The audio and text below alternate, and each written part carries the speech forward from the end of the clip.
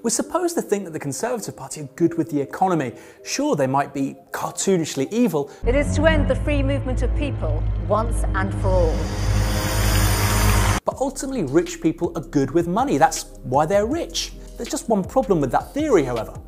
It's not remotely true. The Tories are better on the economy, so says political common sense. And while they might be challenged when it comes to compassion and social justice, in a market economy where taxes from growth pay for public services, they're usually considered to be the safest pair of hands. People who think that it is their right to take benefit and do nothing for it, those days are over. You ought to club them and eat their bones.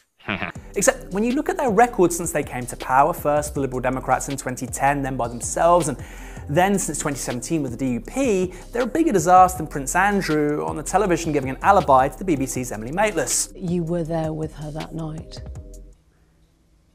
When judging economic success, you want to look at three things. The first is growth, the value of everything being produced, like making a car, and consumed, like buying a car, over the course of a year. This is called GDP, or gross domestic product, but GDP in isolation can be misleading. Indonesia's GDP is bigger than Switzerland's, but nobody would say it's outperforming the home of cuckoo clocks and Roger Federer.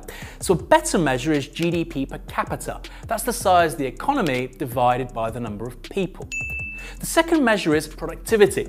Productivity means how much you get out for how much you put in. Measuring this for the economy is actually pretty straightforward. You get the GDP per person figure and divide it by hours worked. This gives you an average of the value you, me, your friends, family, neighbours, and so on produce in a single hour of work. Then there are wages. For much of the 20th century, rising productivity meant rising wages, meaning a virtuous cycle which, in effect, made everyone better off. The economy was more productive, meaning workers benefited more from a larger expanding pie. Ride with the young adults who are buying 70% of all homes sold. Except over the last 10 years, specifically since 2010, that's not been happening. On GDP per capita, Britain is now poorer than it was in 2007, the year before the financial crisis.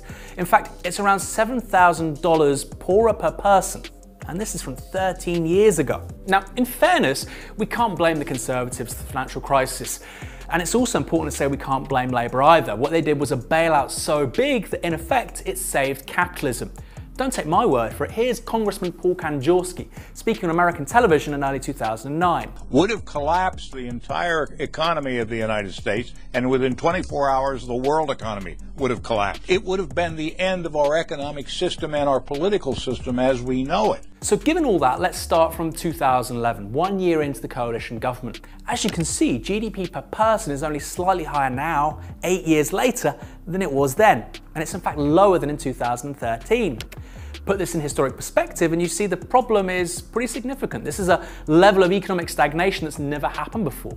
During the 1970s, often used as an example of economic calamity, GDP per capita tripled.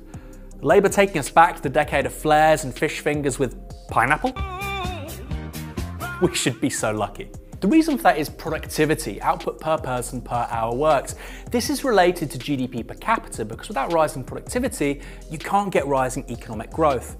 Here as well, we've seen stagnation for a decade. That means an average hours worked today, despite improving technology, isn't producing more value than it did 10 years ago. Indeed, Britain's productivity now is more or less the same as it was in 2005. That's 14 years ago. Again, it's important to be clear about this. This has never happened before. It's unprecedented since the light bulb, the Napoleonic Wars, the invention of capitalism, even the first season of Friends. In 2018, the average hour of work in Britain produced $52. In Germany, it was $60. In Denmark, $62. And in the Netherlands, $65. In Ireland, it was, wait for it, $84. I'd like to take this chance to apologize to absolutely nobody. In concrete terms, that means the average British worker is producing in an hour what it takes in 45 minutes for someone in the Netherlands. What's more, that divergence is getting worse. By 2025, the UK will be nearly a third less productive per hour than Germany. You guys are so pathetic. That matters because, as I noted at the start, you can't have pay increases unless you have rising productivity. Which brings us to the final part of the Tories' economic record, wages. Rising wages matter because if inflation is higher than wage increases, then in real terms, you're actually getting poorer. It's a bit like being on a really slow treadmill. If you start to stand still, you're actually going backwards and eventually you fall on your face. Real wages remain 5 to 10% lower today than they were in 2008.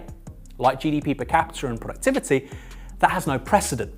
But of course, the Tories came into power in 2010, so let's start there. As you can see, real pay is the same now as it was then. And of course, the measure of inflation used here doesn't include the biggest expense of all, namely housing. Given what's happened to house price over the same period, it's inarguable that the average person is poorer today than when the Tories came to power in 2010. Even that figure doesn't tell the whole story, because it doesn't include the self-employed, who are around 15% of the labour force.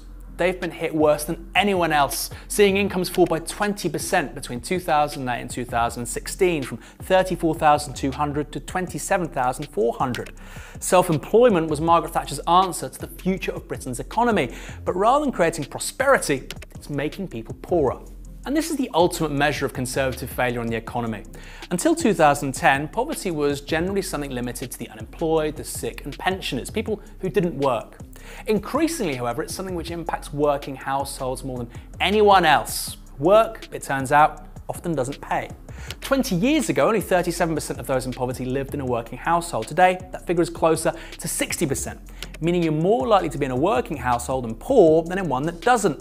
For all the talk of the Tories creating jobs, which they have, these jobs are poorly paid, with the taxpayers subsidising corporations exploiting cheap labour through corporate subsidies like the housing benefit. The growth of these jobs also explains why we're so unproductive as a country. We need more people installing wind turbines and caring for the elderly, rather than shelf stacking in Poundland or working as a security guard for G4S. You're not allowed. Why? Because you're not. Who says? It's a security vehicle. Those hit hardest by the growth of in-work poverty are children. According to the IFS, there are 4.1 million children living in poverty. And things are predicted to get even worse, with that figure expected to rise to 5.2 million children by 2022. In Peterborough, Luton and Manchester, child poverty is above 35%. In Blackburn, it goes above 40%. And in Newham, in London, it exceeds 50%. Now, those kinds of figures aren't what you'd associate with economic success, but with complete and utter failure. Because 1 in 3 UK billionaires back the Conservative Party, who also enjoy the support of the billionaire-owned press, you probably know someone who say the Tories are better on the economy. But whether it's economic growth, productivity or wages, the last decade shows they could not be more wrong. Trusting the Tories in the economy is like expecting the Liberal Democrats to not lie on their leaflets, or Nicky Morgan to be decent with basic mathematics. 50,000 more nurses, if you look in 10 years' time, than there are today. I know you keep saying that. More than 2 million people using food banks since 2010 and 700 homeless people dying on our streets every year is an accurate reflection of what is happening. And it's being overseen by the most economically incompetent government in British history. The hospital's generator is about to give out. Lives will be lost. Lives lost. Go on. The PR and big money donations of the billionaire class can't conceal that forever, because reality, somehow, always finds a way of catching up.